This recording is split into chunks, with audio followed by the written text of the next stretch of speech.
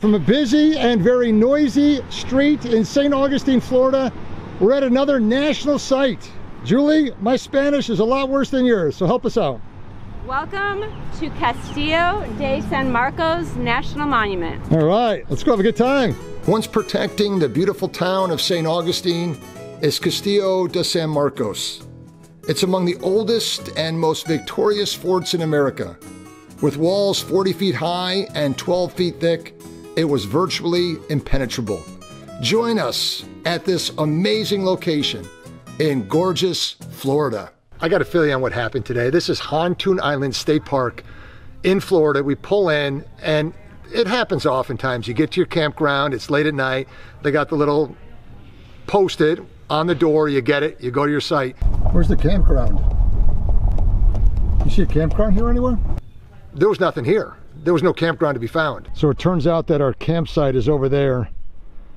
It is 5:45 and the last shuttle departs to the island at 5:30. What are we going to do? So what we had to do was the ferry shuttle was done for the day. Thankfully, the ranger was extremely very kind. We got his attention. He came across the channel, picked us up in the ferry, and now has brought us to the island. What do you think of this one, Julie? Well, I hope we can get back across in the morning. There's the shuttle. I'll give you the rundown of what's going on in a second, but we got to get our camping things together really quick. We had no idea this was an island. Oh, yeah. That's a true island.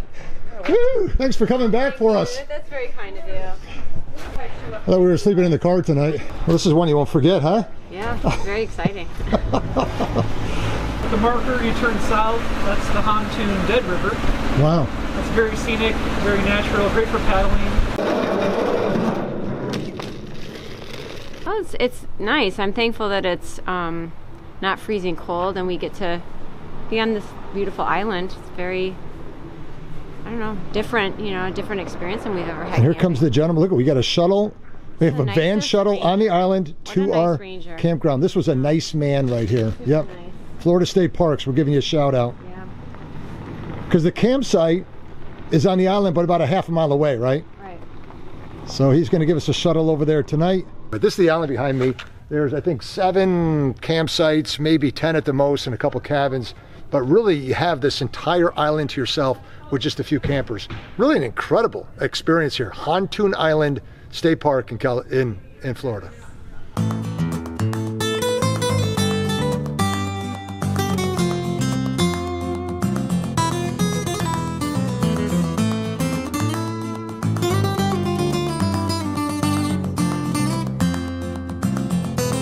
This isn't good. Fort Matanzas isn't happening. All the boats are booked. We're moving on.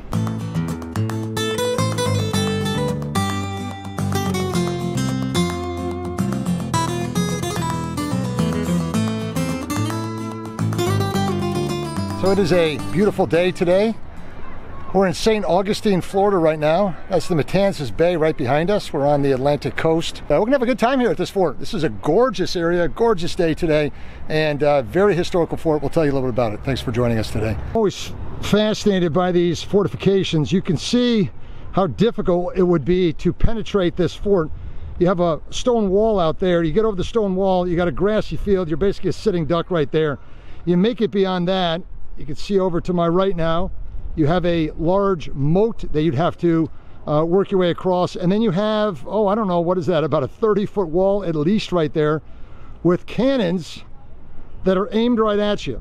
So I'll tell you a little bit about the history of the fort, but I believe they tried to break into this fort at least 3 times and it was never successful. It always stood its ground. So Julie, if I'm pronouncing it correctly, you're on the Ravelin right now. This was the fortification that protected the drawbridge. So you have a little drawbridge there. And now we're going to cross another drawbridge right now, which will take us into the interior of the fort.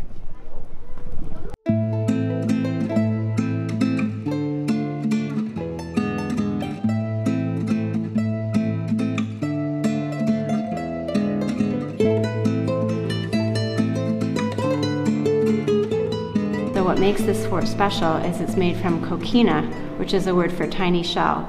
And the shells were found in some of the island barrier reefs around here, which makes it very strong. This is actually the 10th fort that was built on this site.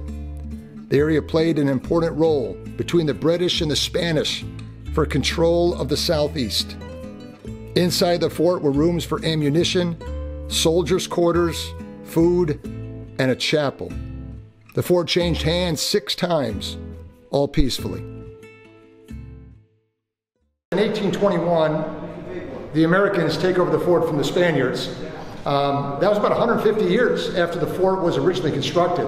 They used it primarily for coastal defense, and also that was during the time of the American Indian Wars. So they kept a lot of Native Americans here as prisoners. All right, this one's kind of gross, but it's a pretty neat mark of engineering, especially at that time when they built these things. This is called the tidal toilet.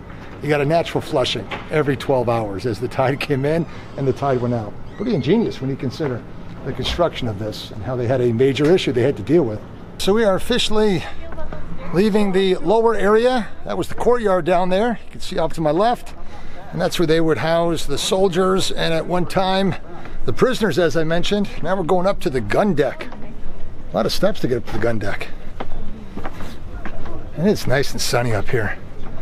Folks, I just want to say, a couple days ago, it was 20 degrees back in New Jersey, 2 feet of snow. We're here in Florida, February 2nd, and it is gorgeous out here today. Wow.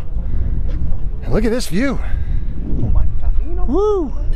Castillo de San Marcos, Spanish for St. Mark's Castle. This is the oldest masonry fort in the continental United States. Fort construction began in 1672 when Florida was part of the Spanish Empire. 23 years later, the core section of the current fort was completed. The goal of this fort was to protect the city of St. Augustine.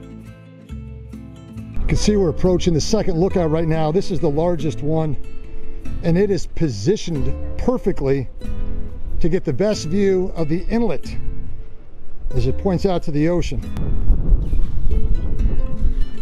Oh, I don't fit in here. Yeah, you're broader. Come on, keep the lookout going. Yep, The British are coming, the British are coming. Watch out. When British gained control of Florida, that was back in 1763, the fort was renamed Fort St. Mark. Yet at the Prince of Paris, Florida was transferred back to Spain. Spain then later ceded Florida to the United States in 1821, and the name was changed again, this time to Fort Marion, in honor of the Revolutionary War hero Francis Marion. In 1924, the fort was declared a national monument, and the original name was restored by an act of Congress. The fort was attacked several times, twice by English colonial forces, but has this mark to boast of: it was never taken by force in battle. As we're heading out, I got to tell you one more quick story that we just learned from the volunteers. 1702, the British attacked this fort. They held this fort and the people in the fort captive for almost 60 days. I think it was 51 days. At that time, the citizens in the fort watched right over the castle wall their city being burned to the ground by the British. That'd be the Spaniards in the fort.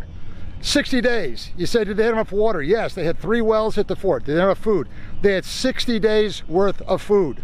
And the reason they had 60 days was because they figured that's as long as it would take one of the soldiers, or a couple maybe, to get on a rowboat, go all the way down the Florida Intercoastal Way, across the Gulf of Mexico, get to Havana, Cuba, notify the Armada to come up and give them some defense. So they made it. British gave up after 60 days and went back to England.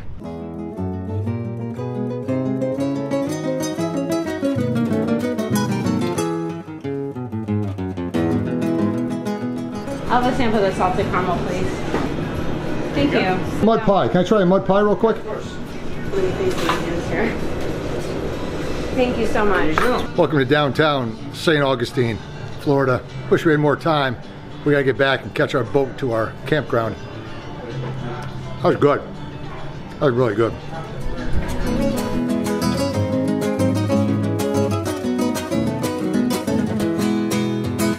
Fairly private campsite here. Got the fire going. I like the exception to the rule of having a campfire. I like it. Did I surprise you by actually building that? It's pretty lame, but no, I think it's very well it done. is self-sustaining right now for the most part. Well, you don't give yourself enough credit because your fire is very, very good. Oh, I don't want to get too good at it. I Not like bad. The fire. I like the fire. I'm going a little bit light on the logs because we only have 3 left. So it might not be blazing, but it's giving off some good heat and it's keeping away the mosquitoes. Yeah, lots of mosquitoes. And you gotta like this. We got our tent in the background right there. Nice and quiet here. Pontoon Island State Park. All right. From historic St. Augustine, Florida. Got the school field trip behind me. We're signing off right now. Thanks so much for watching. If you haven't done so yet, please subscribe to America's Parks. And remember, from the old town, there's always room for you at every national park adventure.